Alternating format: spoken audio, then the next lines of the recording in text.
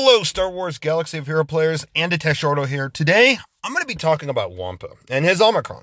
Now, his Wampa, the Omicron's been out for about a week or two or so. We're finally getting to see gameplay footage of it, and I've been needing to get it set up so I can upload, edit it, and stuff like that so I can get it out. So, as of March 9th, I believe, I'm going to be recording this and uploading it. So, and I'll be doing some call outs to Endall Beall. Shout out to him because he actually kind of did a unique variant of Wampa. Well, he's actually said, stay away from tenacity, and that makes sense. But he does have a couple of videos. He did a video on completely going, hey, this is why you should have tenacity, and so on and so forth. Right now, my Wampa is in limbo again. Like, for the longest time, I had him at a good spot. But now, until I get some good mods, I'm probably going to keep him where he's at, because I've already remodded him a little bit. Also, I was in the literally first place for, like, I think it's about a month and a half. I've been in first place, the highest tenacity in the game. Wampa Omicron came out, changed that drastically, and now I have someone that beat me. But then again, I just knocked my tenacity down a bit so I can get some more survivability. I also sadly lost 20 speed because that's just what I have in mods. So mods are tricky. But yes, Wampa Omicron. I want to quickly go over it real quick, what it offers. And first off, I will say this. You all are always, if you want to get your Omicron, two things. If you want to get your Omicron, you will have to have the Corner Beast Zeta. So keep that in mind. But it's always good to get the Zeta too. Do it. You'll get the healing immunity, and that's going to help you against a lot of teams. Night Sister teams. And I'll explain Night Sister teams here in a little bit. Night Sister teams, and many others, you'll need some good tenacity. But you also need some good potency to land this healing immunity so that your Wampa could just start stacking up the damage and taking out those characters that like to heal themselves up a lot. So keep that in mind. Now, that's number one. Number two, I highly recommend players that are early game to late game, if they have their 7-star Wampa and they're working on getting him to relics for like Jedi Knight Luke, Omicron him first. Literally Omicron him first. He's already starting out really good at being that wild card, soloing character. He's like a Nest. Like, you still definitely want to work on your Nest too. Enfy's Nest and Wampa early on is going to be really game changing. Of course, Nest has been kind of mitigated to defense in some scenarios, or offense, depending on the lineup and what teams and characters you have. But like with Wampa, for the longest time, he was on defense. My Wampa and Friends teams with either Moff Gideon lead or SWGOH press with like a tank or two, Zeta Barris Wampa, and then another, like, and my channel is, I've done videos on this, and he's done really well keeping that up. And of course, Moff Gideon lead also gives that 30% max health with Zeta Barris. It's gonna synergize really well. But I highly recommend he be your first Omicron. Why? Because he's at least in Grand Arena, he is gonna give you a lot of opportunities. Yeah, because you want him on offense now. Like, before, there's a lot of people that do still throw him on defense with like a Newt team, have him the tank instead of Nest. I'd rather see Nest in that spot than Wampa, because of the way her kit is versus Wampas. Wampa is now one of the best soloing characters, outside of a Galactic Legend, General Skywalker, Malik. He's pretty much one of the best ones. He's soloing a lot of teams. People are facing Grievous teams and so on. So I'm going to talk about that as I go on. But anyways, getting into it, he gets 100% tenacity. That's huge. His base tenacity is 50%, so that's 150% right there. And if there's no other active allies, he gets 75% offense, defense, health, and protection. And so that's huge. That is already huge right there. And then if it's like you're cleaning up some sort of Galactic Legend, most likely Sith Eternal. And then I have a couple others I'll mention down when I get to characters to teams and characters to possibly clean up and solo or to avoid. But yes. But then also, whenever he's damaged, inflict 2 stacks of damage over time for 3 turns that can't be resisted or evaded. That's huge. And then the Furious Foe is reduced by 1. And then he stacks 30% tenacity. So he's going to have, literally, he's probably going to be throughout the battle, he'll be the highest tenacity character in the game, bar none. Bar none. Actually, if you have, because my Wampa, I'm going to show this right now. My Wampa is 188%. I think the highest tenacity is like 2, I think it's with Hux. He's like in the 230 range, somewhere around there. That's huge.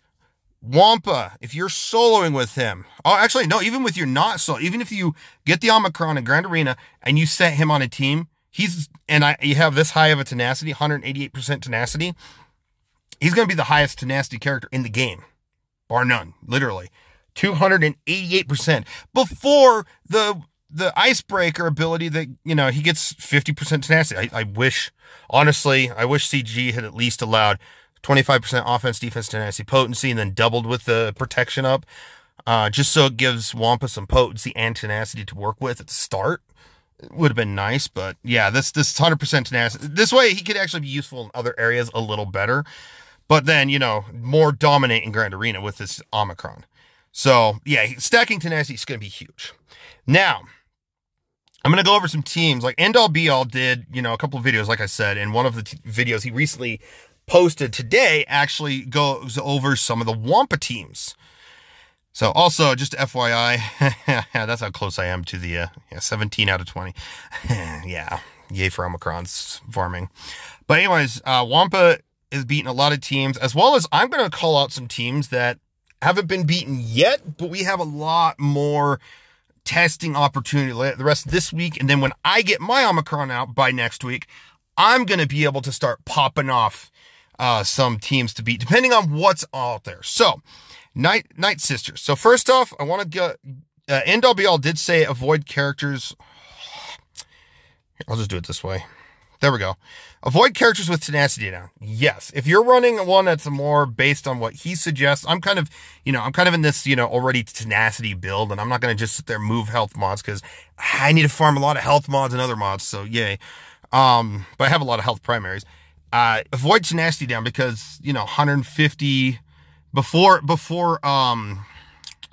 what's it called? Before, the slam, he's going to have like 150% tenacity with base and everything, without mods and without that. So if you actually run this, it takes him to 75, and then you run like against the Night Sister team, it's going to just stun lock you, plague you out. You're done. However, my build, I will probably be able to beat this Night Sister team. So I am going to test against some Night Sister teams. I'm going to be openly looking for Night Sister teams to destroy, because he's going to get to the point where his AoE is just going to smash and hit through all the, he's obviously going to counter some of these characters, kill Zombie off, kill a couple others off. Yes, old Daka does stack health. However, with his damage stacking and the chance to inflict healing immunity, because a lot of people are health-based builds, she has a low potency. Like, I still could get 10% more, or tenacity. I'll get 10% more tenacity, or is it 20? Oh, I get 20% more tenacity. Right? No, it was 10%. Never mind. Thinking of another character with a different mod piece. Yeah, so 10% more tenacity. No one's going to really mod with tenacity. They'll probably have like maybe 20, 30% extra tenacity with secondaries totaled up. But she's going to be afflicted with healing immunity a ton of times. And so you're going to be able to weaken her down and then just kill her outright. So, plus damage over time. If she keeps damaging, she'll be inflicting a lot of damage over time with the Mother Talzin call-in. So I could see Wampa beating Night Sisters. I don't know how high of a relic before he can't. I don't know. Dang it. Carthonasi. Mission does have stacking potency. If it was 1v1, without, if they were able to test it, I'm pretty sure even 1v1 Mission still can't out tenacity, out potency Wampa's stacking tenacity. So, Old Republic, early game, if you get stuck by those, not anymore. Yeah, you can still get armor shred, but yeah. Now, a lot of the requirement teams, like this team here, and then probably even the Admiral Akbar team, these rebel teams, dominate. You can dominate against those. What the? I bumped it. Sorry. Let's see. Again, some of these requirement teams, if someone throws something like this out. I'm pretty sure Wampa's going to dominate these, especially since his basic can't be avoided. And those dots can't be avoided, so he's going to, yeah. Granted, SWGOH is going to help clean the team up if they run like that. Again, a couple of these. Endall Beall did show a clip of a weaker Versio, but he's wondering how high of a relic before, Wampa could or couldn't beat an Versio team, but I don't know. Versio is unique, so the tenacity stacking is going to be huge against them. And so they'll be able to keep countering, and then he can daze the enemy. So, because a lot of the characters don't build tenacities, they're just unique characters that are like Nest and Hux and Malik. So, don't take him against Malik. Director Krennic team, Phoenix. I'm pretty sure he'll destroy Phoenix now, because in the past, Phoenix, once you get a Zeta or two on Phoenix, I noticed like my Wampa always got destroyed, even though it was low geared. Because they just outdamage, especially with Sabine, and you throw the armor shred, it really, yeah.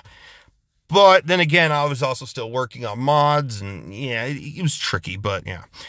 He also showed a preview of facing these next three teams: Mon Mothma, Grievous. Oh no, not this one.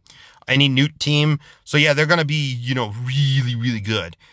So I'm definitely excited to see how that goes. I wouldn't mind seeing how good of if I actually can myself beat these teams. I just have to see, stacking damage and all. Yeah.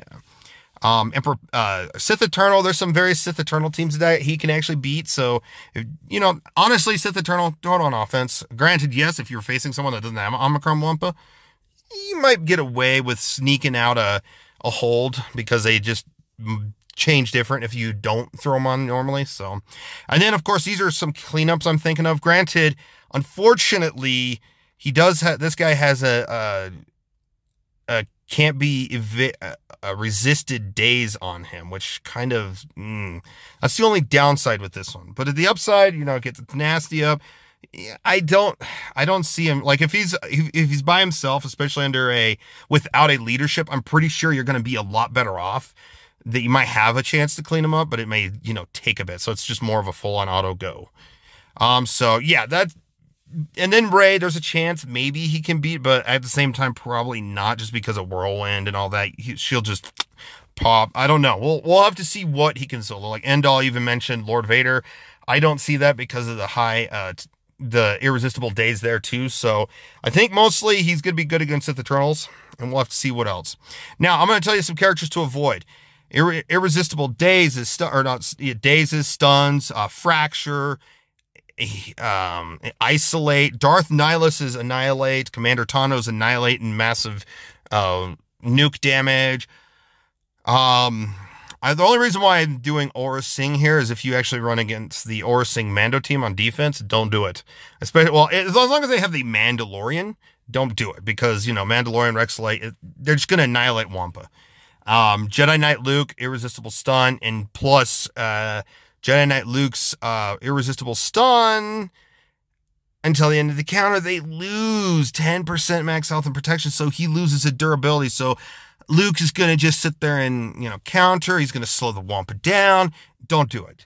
General Skywalker, straight up don't do it, because when he doesn't have, again, that's kind of the same scenario. If Wampa doesn't have protection or protection up, General Skywalker is going to reduce his health to nothing. Dash Rendar, irresistible stun, or no, not stun, daze. Starkiller, I don't see him going against a Starkiller team. If he does, if someone literally is willing to sacrifice a battle for that, go for it. I highly doubt that's even a thing that'll happen. Especially if once Starkiller goes to the Star Destroyer, because I do notice that he doesn't need any allies to get to the Star Destroyer. If it's like he's the last guy standing, now you could clean up if you've killed Starkiller, Wampa could clean up that team. As long as it's not with like Crew and Malik and stuff. Malik, Jedi Knight Revan, another character don't run against, especially against his lead. He's going to mark. Increase cooldown, but the cooldowns will be or whatever. But anyways, he does reduce the max health based on if someone has max or protection up or bonus protection. Don't do it. Just don't. And then of course, again, what Endall Beall says, tenacity down will ruin Wampa if you are not running a high tenacity build or a decent high tenacity. Because there's got to be at least a certain amount of tenacity above. Like if you can run Endall Beall's build where it's pure health mods, like with a potency cross and some good in like 10% tenacity across the board on the secondaries, you're going to, because that's an extra 60%. So you're already at 100. So take it to 2, but then you'll go back down to 100. So it's like, yeah, you might have to be close to 150% tenacity to have the tenacity down not affect you as badly. Or even where my Wampa is at 100, it'd be 280. So that's 140, which is normally close to where a lot of people get their Infi's nest to not be inflicted with debuffs right away. But then he gets stacking tenacity off of that. So it's going to be tricky to see what happens in the best build for Wampa as time goes on. But I do like the idea of Endall Bealls for survivability, to let him survive as much as possible. I'm just going to quickly show if I should have it. I'm going to go show, there we go. Barris's, I got to re-update this. This is where mine health is. That's huge survivability. That's like, yeah, it's going to be huge. On his survivability, he's gonna get 75%. If he's cleaning up, yeah, but then you go down to 74% tenacity, so that's 174%. So it's not bad. Just avoid at that point, avoid characters with tenacity down. But aside from that, let me know what you guys think in the comments below about Wampa. Are you excited to see where Wampa goes with his Omicron? Are you not? Let me know in the comments below. I personally still say there should be some more tweaks to his kit, just make him better in an overall sense, not like make him where he's Grand Arena good now, but just make him just a little bit better. Tenacity, potency, defense, that kind of stuff. I've already kind of mentioned one of the things. I personally kind of wish he was immune to fear, as well as his roar would have a chance. Like if his Fierce Foe's roar had a 50% chance to inflict fear on everyone, that would be beautiful. But I know they don't want to like make Wampa like super broken, but yeah, we could dream, right? Unless they make it to where they do offer that option, and then he can't inflict fear if he has if the Omicron is active in Grand Arena. So in TW, he can inflict fear, you know. So, but also I wish, one last thing I wish to say is I wish this was allowed in Conquest as well. This is one Omicron I would say 100% should be in Conquest. It would give players that are running low on stamina on a lot of their characters, mid-game, not late game, because people, if they have 6 GLs, are going to have a lot of teams, but like mid-game, if they have 1 or 2 GLs plus what they have, it'd be nice to have that little bit extra oomph from a character, and Wampa would be good, especially with the data cards on top of it. But aside from that, let me know what you guys think in the comments below. Thank you for watching. I really appreciate it, and you guys have a phenomenal day.